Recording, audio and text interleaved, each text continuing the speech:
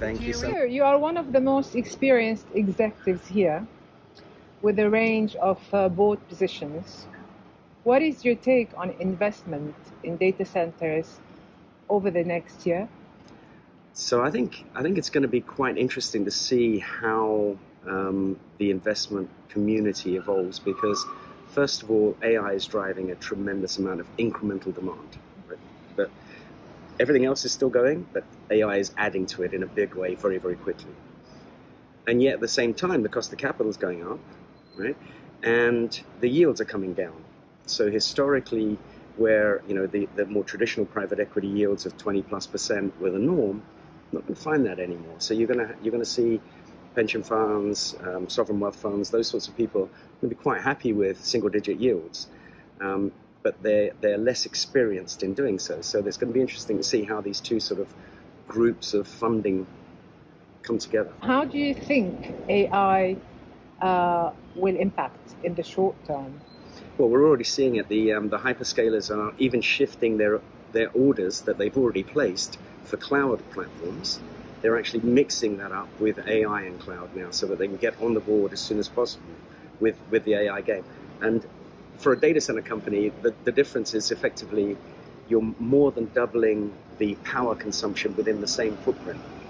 So where you would normally have X number of kilowatts per square meter or X number of kilowatts per cabinet, you now need more than double that if it's going to be AI application rather than simply cloud. So already we're seeing the impact straight away without even waiting for new orders to come in because of AI. And then the second thing is, of course, they're now reapplying the original orders to backfill where the cloud infrastructure goes.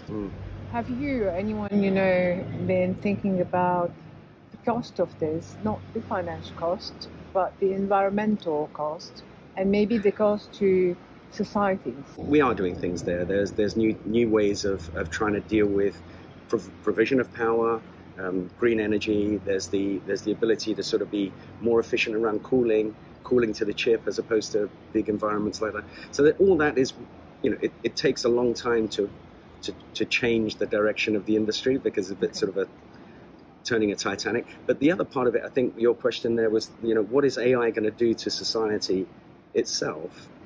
And I'm in the sort of positive camp thinking about AI, right? Because I think that like all technology, like every invention that humankind has ever had, it's not the invention that defines whether something is used for good or bad. It's people, right? So you can put a gun on the table here, it'll be here 100 years, won't do anyone any harm, except someone picks it up and does something with it. So AI will be certainly a tool for good and bad. And what we need to do is get the regulation around the bad side of it. Where do you see new opportunities in these markets? Gosh, it's everywhere. The opportunities are so great. You've got every single person right now can use AI literally today on your phone. You can pick up the phone and have an enriched search from Google using Bard behind the scenes, or you can ask ChatGPT to write you your next script.